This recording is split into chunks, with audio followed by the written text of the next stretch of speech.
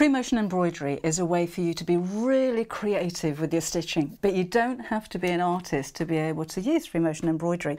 If you have a fabric with a pattern on it, you could draw an outline around a flower or a bird. You could try handwriting and embroidering over the top of that. You can even colour in things like photographs that you've printed onto printable fabric. But this is the basics of how it's going to work. You will need your screwdriver. You'll need your Freemotion embroidery foot, sometimes called a darning foot, and you'll need your darning plate as well. Now this machine has snap-on feet, so that foot drops off, but with the Freemotion embroidery foot you will need to take off the ankle, which is the part of the machine that holds the foot on, because this isn't a snap-on foot. So take your screwdriver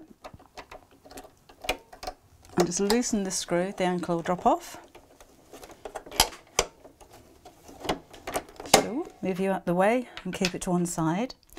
And then with your Freemotion foot, there's a little part here of the foot that needs to go around the screw that you've just undone.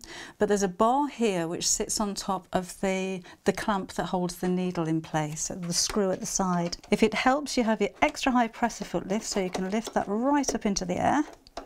And then you can, if you wish, put the foot down to hold it a little bit more securely while you screw that screw back up again. So I'll do that until it's finger tight, and then one twist with the screwdriver.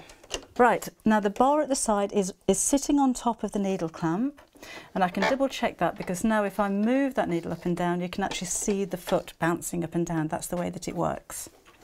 What I'll also need to do is to cover over these feed dogs, the spiky bits underneath the machine that pull the fabric through, because I want to move that fabric where I want it to move, and that may be backwards, forwards, up, down, in circles, so I need to cover those up. So your darning plate has got two little bumps on the bottom side of it. Those clip onto two little holes either side of the teeth, and we're ready to go. So just really quickly, if I write, let's write Butterick on my fabric,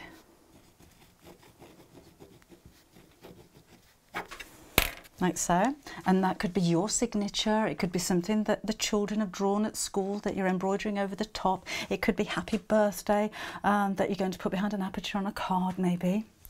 This goes underneath your fabric, your needle, sorry. Put the foot down, although sometimes it may not look as though the foot is actually down. And then I'm using the foot pedal and just a straight stitch. So I'm going to sew on top of itself for a few stitches there just to secure the thread, and we'll snip off that long piece of thread. And then I'm going to keep the needle in the down position so that whenever I stop, the needle stops down. So I can move the fabric around so it's easier for me to guide it over those letters, and then move it.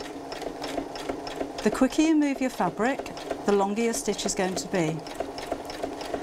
If you've never done this before, it would be an idea to just have a practice on a scrap piece of paper, fabric first of all,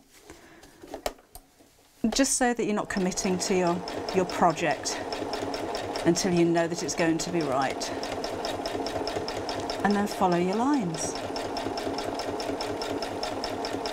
So you can go faster and faster as your confidence grows.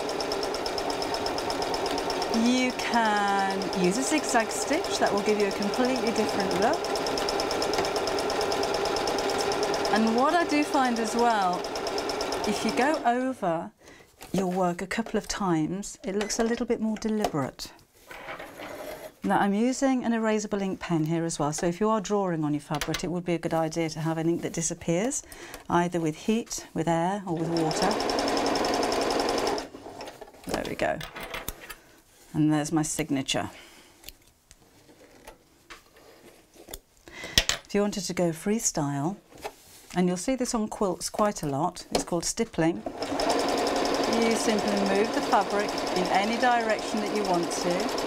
And if it's quilting, this is actually holding together the three layers of fabric, so it's not just decorative, it's purposeful as well. And as I said earlier, that could be tracing around a pattern on a piece of fabric, something that you've drawn. What looks really nice as well actually, if you use the same colour thread as your fabric, so you don't see too much of your design, all you're going to see then is the dimension that it actually creates as you're stitching. So go get your Freemotion embroidery foot on, go and get yourself some fabric to play with, and enjoy it.